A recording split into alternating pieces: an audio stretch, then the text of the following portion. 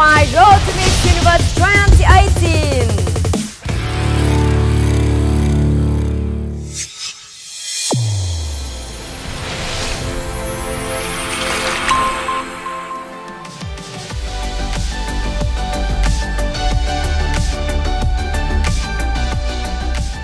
Ngày hôm nay về quê Hen cảm thấy rất là vui. Vui không bởi vì là một mình về, mà ngày hôm nay có Vi Phong về với Hen nữa. Và chuyến về quê này giống như là một chuyến về lấy lại năng lượng, một cái năng lượng tích cực. Và thật sự cảm ơn Vi Phong ngày hôm nay đã cùng Hen chuẩn bị một món quà, tuy rằng là nhỏ thôi nhưng Hen nghĩ đây là tấm lòng của Hen và Vi Phong dành cho buôn làng. Cảm ơn những người anh chị em, cô bác và những người thân yêu ở trong buôn làng đã hỗ trợ Hen trong thời gian vừa qua. Và ngày hôm nay Hen cũng muốn tiếp nhận lại một cái năng lượng thật tích cực, năng lượng thật dồi dào để Hen có thể có nhiều năng lượng nhất để có thể đi ra Thái Lan chiến đấu.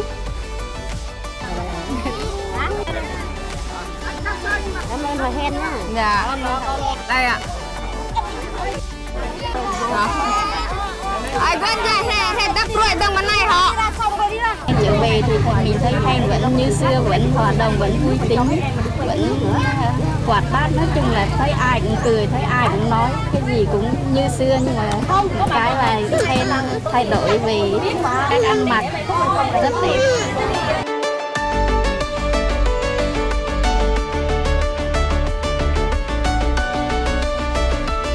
Sau cái buổi trao quà thì tôi rất là vui mừng vì đã cùng Hen đồng hành và trao tận tay buôn làng những món quà của Vi Phong. Và những ánh mắt, nụ cười của mọi người ở đây thì tôi rất là vui và rất là hạnh phúc. Thì đây có thể nói là một cái kỷ niệm rất là khó quên trong tôi.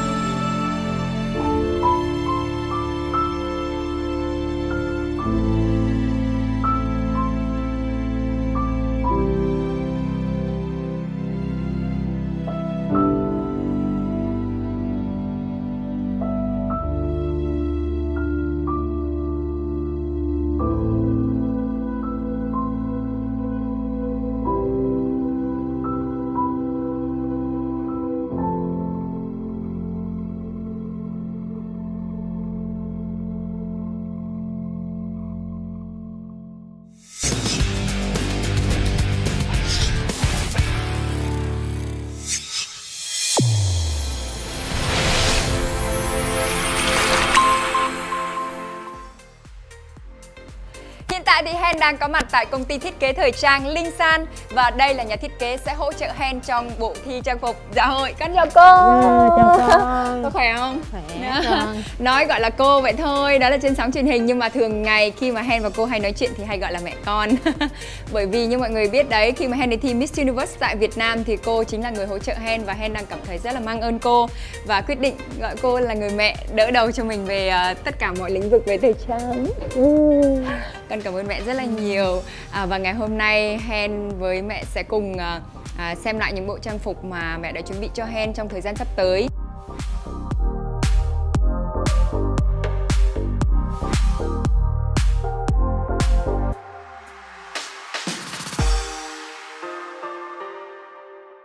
Tôi đã chuẩn bị đồ cho HANH trong vòng 2 tháng với tất cả 12 bộ trang phục gồm 4 đầm cocktail, 6 đầm evening gown và 2 bộ vest. Những thiết kế hiện đại được đính kết tỉ mỉ và được sử dụng những vật liệu tốt nhất như những viên đá quý hay các loại vải luôn được tôi lựa chọn kỹ lưỡng nhất.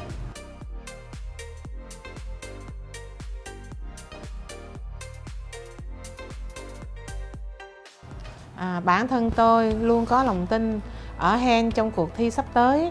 Lời chúc lớn nhất tôi dành cho HANH là chúc HANH luôn thành công trên mọi cuộc hành trình của mình. HANH luôn tự tin và luôn trong trạng thái tốt nhất của mình, vì HANH sẽ tỏa sáng nhất khi HANH là chính mình trên sân khấu.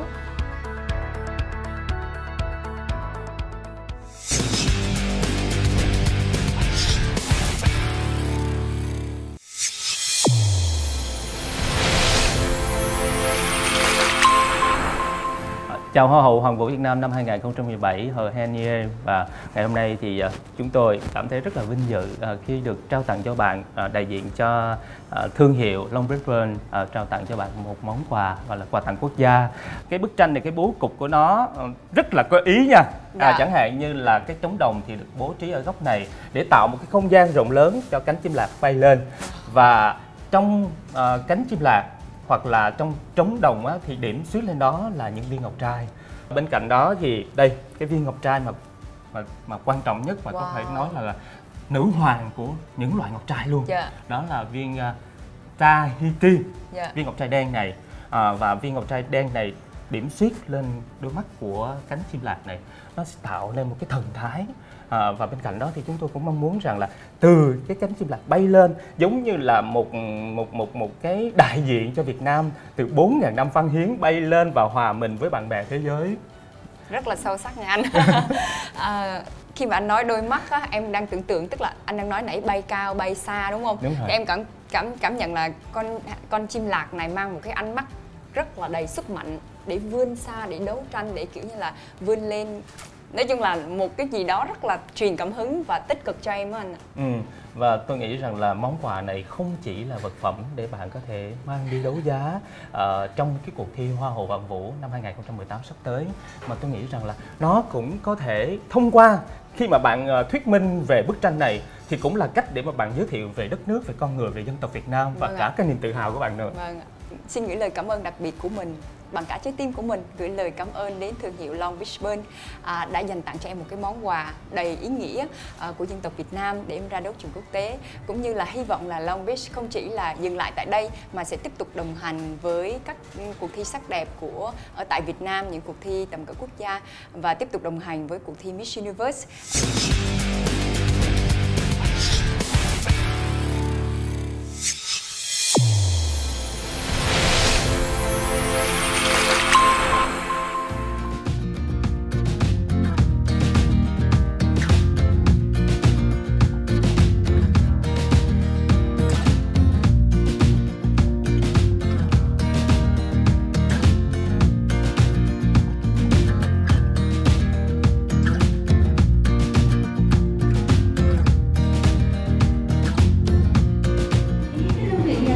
và các cơ quan truyền thông báo đài đã có mặt tại Bangkok, Sài Gòn trong chương trình gặp gỡ giao lưu đại diện Việt Nam tham gia cuộc thi Miss Universe 2018, và tôi là Thanh Huyền rất hân hạnh được chào đón tất cả quý vị. Kỳ này thì HANH sẽ đại diện cho Việt Nam để thi cuộc thi Miss Universe 2018. Thì Vân sẽ chúc cho họ HANH hãy tự tin, thật là tự tin. Tại vì tự tin đó là một cái yếu tố rất là quan trọng. Ngoài ra thì họ HANH hãy chuẩn bị thật kỹ những cái hành trình của mình, rèn luyện và tập luyện những cái gì chúng ta đã được học ở trong nước. Và cái quan trọng hơn hết, hãy nhớ nhé HANH, đó chính là hãy luôn là chính bản thân mình. Cho chị HANH lên đường sẽ thành công, tự tin và chinh phục được ngôi vị mà chị ấy đã đặt ra như một mong. Đến giờ phút này thì chắc hẳn là HANH đã nhận rất là nhiều lời chúc Vì thế nên là Lan sẽ chỉ có một cái lời chúc rất đơn giản, đó là Hen thì chúng ta đã thấy là cô đã nỗ lực hết mình rồi, đã cố gắng rất nhiều, hoàn thiện bản thân. Vì thế nên là Lan chỉ mong rằng là Hen sẽ tự tin này, có đủ sức khỏe này để thể hiện hết mình và giành được cái kết quả cao nhất. Và đầu tiên đó là làm sao mà có thể phục thù cho các chị để có thể in top trong năm nay. Hen là sẽ có thật là nhiều năng lượng để đến với cuộc thi, và đặc biệt là truyền được cái cảm hứng cho mọi người về cái câu chuyện về cuộc đời của chị Hen và những cái đóng góp tích cực của chị Hen cho cộng đồng.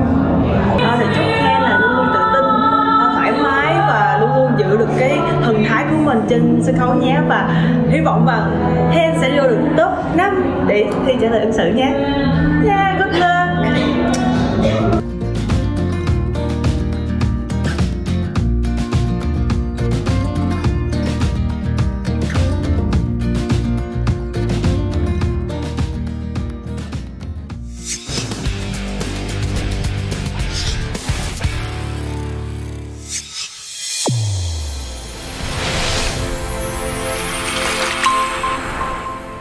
Xin chào tất cả mọi người. Hôm nay đã là ngày 28 rồi đó. Còn chưa đầy 24 tiếng nữa là Hen sẽ có mặt tại sân bay Tân Sơn Nhất và sẽ tham gia hành trình của Miss Universe tại Thái Lan. Hen sẽ cùng anh Trần Đạt sẽ sắp xếp đồ. Như em chia sẻ ngay ban đầu thì em chỉ muốn mặc đơn giản thôi. Ví dụ như là màu trắng, màu vàng hay là những cái đồ ôm body vậy thôi. Nhưng mà em có nghe mọi người chia sẻ là anh đã chuẩn bị cho em một file rất là cụ thể, rất là rõ ràng. May mắn của Hen lần này đó chính là cái hành trình mà em đi á, có khá là nhiều đơn vị hỗ trợ và tất cả các nhà thiết kế ở Việt Nam cũng như là các brand quốc tế đều rất là yêu quý em, thì họ chuẩn bị cho em rất là nhiều, thậm chí anh nhận tới phút chót anh vẫn còn nhận đồ từ các nhà thiết kế, họ vẫn muốn gửi đồ cho em để bắt đem đi, và số lượng bây giờ nó đã lên đến cả hàng trăm bộ. Wow. Và thậm chí là anh quá ngạc nhiên về cái chuyện là nó quá nhiều như vậy, thì làm sao em có thể mặc được trong vòng khoảng 15 ngày hành trình ở Miss Universe. Thì hôm nay chính là cái ngày mà chúng ta sẽ cùng ngồi với nhau. Anh có làm sẵn cho em nguyên một cái file đầy đủ tất cả những cái quần áo đó, cũng như là phụ kiện, giày dép, cũng như là layout make up ở trong đó cho em luôn. Thì trên cái tinh thần là chúng ta sẽ cùng ngồi với nhau để làm sao từ cái đó mình chọn ra cái nào phù hợp cho những cái sự kiện nào, rồi các bộ nào mình sẽ dùng để backup. Và gần như là anh thấy là mỗi ngày phải thay tới 3-4 bộ lần đó. Giống như mọi người hay nói là em đi lưu diễn đúng không? Em cũng cảm nhận được cái sức nóng nó càng ngày càng gọi là đặc biệt hơn. Đây chính là bộ bối trong suốt hành trình của em. iPad hả? Đó chính là đây chính là một cái file quần áo anh đã làm cho em, và trên đó anh sẽ đánh số thứ tự để cho em làm sao dễ xem nhất mỗi ngày, em có thể xem được mình đang có những cái quần áo nào. Và trên này sẽ nói rõ là em có bộ này nó nằm ở cái số vali số mấy. Em có nghe rất là nhiều chia sẻ của cộng đồng, các fan sắc đẹp họ đều muốn em phải thoát đi cái kiểu như là hiền của em á. Mọi người bảo em phải cá tính hơn, phải hiện đại hơn, phải kiểu như suy nghĩ thoáng hơn, nhưng mà cái sự thân thiện hay tất cả mọi thứ gọi là bản chất của em thì vẫn giữ. Ngay cả fan Việt Nam hay là fan quốc tế đi nữa thì họ cũng rất là thích em thể hiện đúng cái cá tính của mình ở cái cuộc thi này. Em đang tưởng tượng cái ngày mà tập chương trình mà em mặc luôn cái đồ kim sa của chị Kim Khanh, xong mặc đôi giày bốt đi tập chương trình, em nghĩ chắc là em nổi bật nhất quá.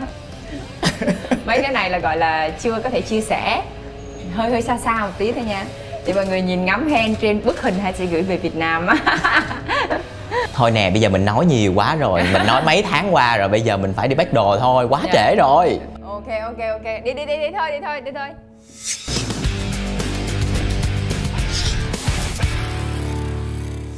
Rồi em đem hết cái qua hả Hen?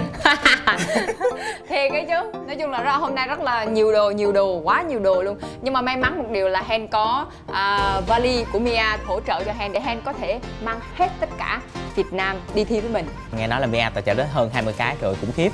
Nhưng mà em chỉ chọn 2 màu thôi, màu vàng và màu đỏ. Phương thủy hả? Cảm ơn nhà tài trợ Mia đã dành cho Hen rất là nhiều vali để Hen có thể mang cả Việt Nam đi ra đấu trường quốc tế. Mọi người hãy theo chân Hen xem Hen mang cả Việt Nam gồm có những gì nha. Anh có thấy cái gì đặc biệt ở đây không? Đi thi là cái này anh thích nè, sự chuẩn bị rất là chỉnh chu của em. Tại vì rõ ràng là trong suốt hành trình 15 ngày á, nếu mà có sự cố xảy ra thì sức khỏe của mình vẫn là quan trọng nhất, đúng không? Nó sẽ được để vào một cái vali bụ bối, đúng không? Ok, tức là mang theo mỗi ngày luôn. Anh lấy quà tặng quốc gia bỏ vào. Đây hôm trước mình có công bố cái này là quà tặng quốc gia của em đúng không? Dạ. Đó thì mình... Em rất là ấn tượng anh, cái viên ngọc trai màu đen này á, em cảm thấy ánh mắt của nó rất là mạnh. Nó có thần đúng không? Vâng, rất là có thần, kiểu như hướng đi lên. Đại khái là cái này là một cái câu chuyện, nó thật sự là những cái mà truyền cảm hứng cho em. Cái này cho vô hộp đi anh. Còn cái nữa, mới ăn phở lắm. Quá trời phở luôn. Cái này đặc biệt phải có phở ở Vi Phong. Nè em thấy trên đây có ghi là có gói thịt bò thật. Có thật anh, ngon lắm luôn á. Ủa mà chị có mang theo cho mấy bạn thí sinh khác không? Kiểu mấy cái gói này nè, phở đâu phải ai ăn được đâu. Nhưng mà họ lỡ họ ăn một béo xong họ đổ lỗi chị sao? Sao mà béo? Không, đúng. Nói chung là quà tặng thôi. Chị nghĩ là trong thời điểm đó đi thi á, là lúc mệt đúng không anh? Cho một gói thôi cũng là quý đối với họ. Đúng rồi. Ok, để xếp vậy được. Xong về hấp một tô phở. Anh thấy trong 20 cái vali là hết 4 cái vali đồ ăn rồi. Dữ vậy. Đấy, cái này xong rồi nhá. Đây là sản phẩm dưỡng da, nước hoa và anh cái này thơm lắm luôn á. Cái này là lotion bôi người á. Lotion bôi. Cái này là mặt nạ ban đêm của em nè. Mấy cái này thì dưỡng da mọi người có biết rồi. Mấy cái này nhất thiết phải có. Bữa chị Hằng cũng là người chia sẻ cho em. Chị Hằng bảo là em phải xài nhiều mùi khác nhau. Với lại lấy cái mùi dịu dịu để khi mà em đi ra ngoài em phải xịt nước hoa liên tục đó. Nên là quất lấy mấy chai luôn. Cảm ơn Oriflame. Đã xong. Bây giờ là tới quần áo. Quần áo thì như đã nói 100 bộ xếp tới chiều chưa xong. Nhưng mà anh đang muốn có một cái thử thách khá là vui cho em nè. Bây giờ trong lúc thời gian mình còn đang xếp đồ nè, em sẽ không cầm cái file mà anh đã làm cho em. Em chọn bất kỳ một bộ nào trong đây. Vâng. Sau đó em sẽ chọn những phụ kiện có sẵn ở đây. Làm sao để mix với cái đó. Ủa cái tập mix and match hả? Lỡ không có wifi hay là iPad em hết pin thì sao đúng không? Ôi xui vậy luôn hả? Ok. Thì mình phải linh động chứ. Ok. Rồi bây giờ em nhắm mắt chọn một bộ bất kỳ trong những cái bộ đang có sẵn ở đây. Bộ này nặng dữ, thôi nặng quá, khó mix lắm. Bộ này để xem có ánh chiếu không nha. Không, bộ này là không có. Nhắm mắt mà đợi ánh chiếu. Cái này nhẹ này, cái này cũng nhẹ. Thôi chọn luôn 2 bộ đi. Chọn luôn 2 bộ hả? Ok, 2 thử thách. Xui vậy. Rồi 2 bộ đang lỡ cầm luôn, xong. Trời ơi, sao đổi bộ khác đi, bộ này em không biết mặc. Em có 5 phút để lựa đằng sau lưng em.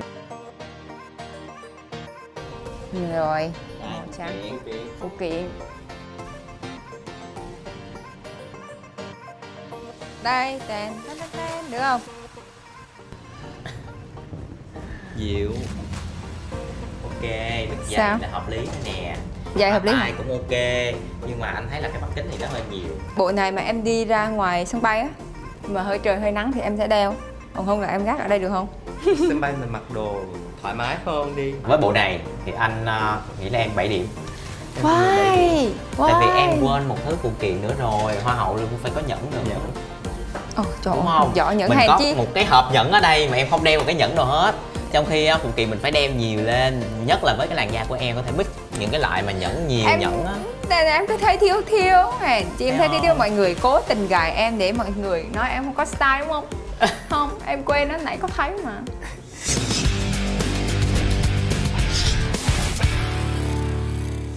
Em thì hay có cái thói quen nheo mắt mà không biết mình nheo mắt nên đeo mắt kính để hỗ trợ thôi. Còn nếu không hợp thì em có thể gỡ cầm tay và cười. Còn bộ này thì ăn điểm từ trên xuống dưới về chuyện phụ kiện, hoa tai hay là nhẫn gì đó thì rất là đồng bộ. Chỉ có cái tay hơi tham nè, một đàn bướm trên tay nè. Em có muốn thêm một cái nữa nè cho nó bướm bên này. Ý là đeo, quyết tâm là đeo một đàn bướm đó. Suy nghĩ của em nó là sử dụng mặc ban ngày, có thể là sẽ mặc đi ăn sáng, đi ăn này, đi nói chuyện, đi trà chiều, cà phê gì đó với mọi người. Hợp lý không? Hợp lý.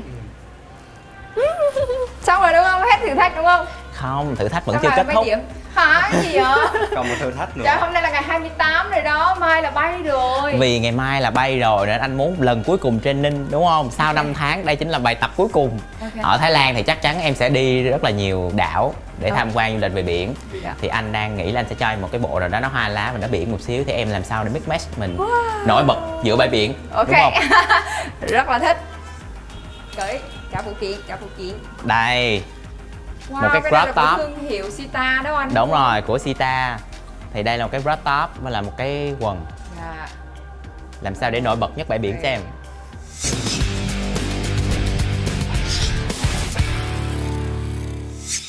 Giờ này chuối của anh ơi, khó đi quá. Nhưng mà được không? Xinh nè, nhưng ủa sao có cái túi này? Cái túi nãy trên đường em đi vô em thấy cái bịch đồ mà em chuẩn bị quà nó cũng xanh xanh mà cầm lên khoe. Em biết nó không có vô rồi, nhưng mà cái này là món quà em dành cho các thí sinh, các bạn cùng phòng. Được không anh? Ok. Bỏ cái túi ra thì ok. Được không? Đó, nghĩa là đi biển thì phải như vậy chứ, phải sexy hơn. Đồ hoa tai, bông tai to ra.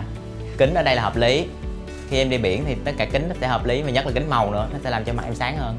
Dạ. Rồi, nói chung là sau 3 cái thử thách này á thì anh cũng là khá là yên tâm rồi. Nói chung là mong là em sẽ giữ tinh thần giống như bây giờ, thoải mái để chọn những phụ kiện có thể mix match làm sao đó. Vâng. Để ngày em ở bên Thái Lan, một mình có thể tự enjoy với tất cả 20 cái vali đồ anh bắt theo. 20. Ok.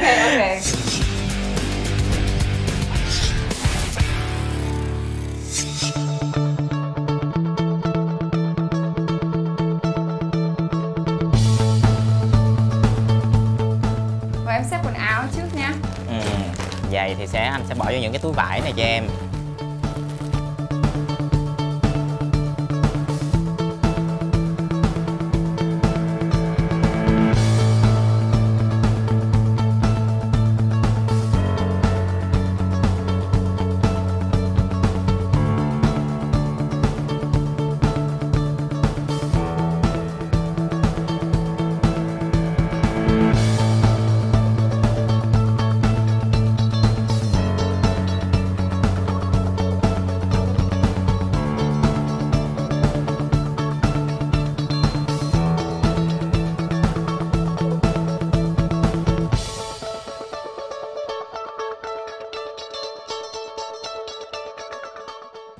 Đây là vali cuối cùng, gắn táp cho nó. Cái này là gồm có Luggages và thông tin của HANH nếu có thất lạc. Vali của HANH gồm có màu vàng và màu đỏ, tượng trưng cho hai màu của lá cờ Tổ quốc Việt Nam. Và HANH đã sẵn sàng để ra sân bay vào ngày mai. Bye bye và hẹn gặp lại tại sân bay nhé.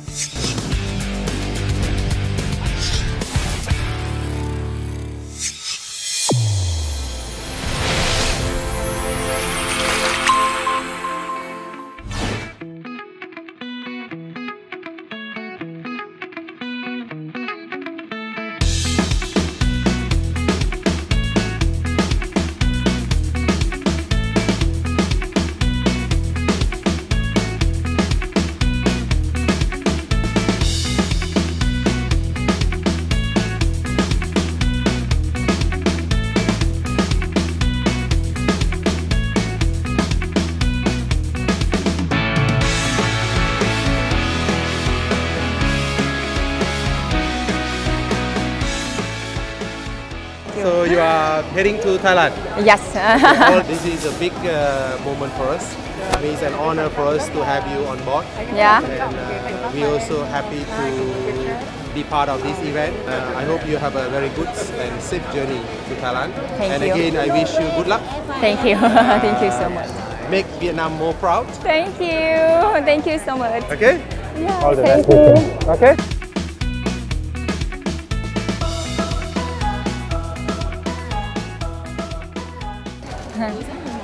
Dạ. Đây là vé máy bay của HANH, của hãng hàng không Vietjet. HANH thật sự rất là cảm ơn Vietjet đã hỗ trợ HANH trong chuyến đi lần này. Thật sự mà nói, đây không phải là lần đầu tiên HANH cầm trên tay vé của Vietjet, mà còn nhiều hành trình khác nữa. Ví dụ như khi HANH về quê thì Vietjet cũng đồng hành với HANH. Thì ngày hôm nay với vé này thì khá là đặc biệt. Bởi vì là chuyến đi này có lẽ là chuyến đi rất là đặc biệt đối với cuộc đời của HANH, gọi là chiến đấu vì tuổi thanh xuân. Và HANH cảm ơn Vietjet rất là nhiều trong ngày hôm nay đã hết sức chu đáo, lo cho HANH tất cả mọi thứ, từ phần check-in đến hỗ trợ HANH phần nghỉ dưỡng và hỗ trợ cho HANH hành lý của HANH. Các bạn có biết là HANH mang hành lý vô cùng nhiều, nhưng mà mọi người đã sẵn sàng hỗ trợ HANH để HANH có một cái chuyến bay tốt đẹp và cho HANH được nghỉ ngơi thoải mái để HANH lấy lại năng lượng để có thể chiến đấu ở tại Thái Lan.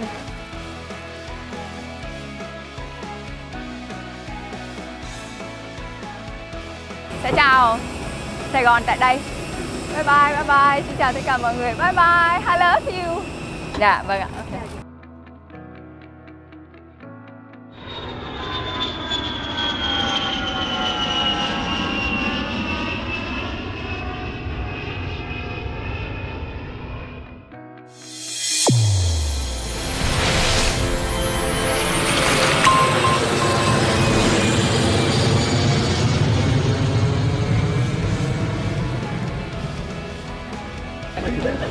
Em hồi hộp quá à. Xin chào Bangkok. Swadika Bangkok.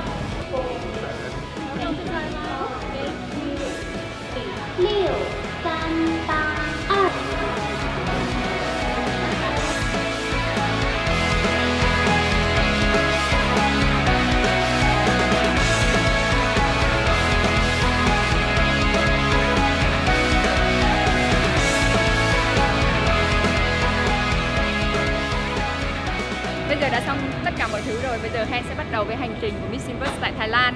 Cảm ơn mọi người đã theo dõi, đồng hành với Hen trong thời gian vừa qua.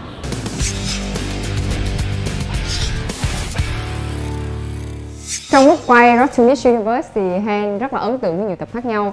Nhưng mà Hen nhớ có những cái tập đầu á, những cái buổi đầu của Hen đến với Road to Miss Universe. Ví dụ như là cái ngày mà Hen cải trang đi ra phỏng vấn, thật sự là mọi người chỉ nhìn thấy ở trên đó là những cái người khác không nhận ra, nhưng mà ở trong đó Hen đã quay rất là nhiều shoot khác nhau. Và ngày hôm đó thật sự rất là bất ngờ, rất là vui bởi vì những nhận xét của mọi người. Nhưng mà lúc đó, thời điểm đó Hen rất là bình thản. Ví dụ có một anh khi nói Hen 37 tuổi thì Hen rất là bình tĩnh. Hen đáp lại là vậy thì nhìn cô ấy chắc hơn 45 quá. Thì những cái câu nói như vậy thì Hen cảm thấy rất là thoải mái. Hen muốn lắng nghe mọi người chê nhiều hơn, bởi vì khi mà mình được gặp gỡ trực tiếp như vậy, họ không nhận ra mình, họ có những cái phản bác rất là thực tế và những cái điều chia sẻ của họ, những cái đóng góp của họ thực sự rất là tích cực. Hen rất là bất ngờ với ý tưởng của tất cả ekip và Hen khi mà quay hình hiệu để nhớ và gợi lại cái thời gian khi mình còn là học sinh, mình tại quê hương, hay là lúc mà mình thời điểm hiện tại khi mà mình đang quay. Rất là bất ngờ bởi vì mọi người cho rất là nhiều layout khác nhau. Hen còn bất ngờ vô cùng đấy là một cái hình ảnh mà Hen ở quê mà là môi rất là trần. Ở quê có bao giờ xong môi đâu. Và ngày quay dài nhất đó là ngày quay về trang phục dân tộc. Không chỉ là cái tập đầu tiên là mất rất là nhiều ngày, tức là phải đến từng nhà thiết kế, chạy từ tất cả các quận, quận 7 có, quận xa nhất là quận 12 cũng có. Những lúc di chuyển như vậy thì mất rất là nhiều thời gian, một ngày chỉ quay được 1 đến 2 nhà thiết kế. Đã quay xong đó thì lại phải chụp hình.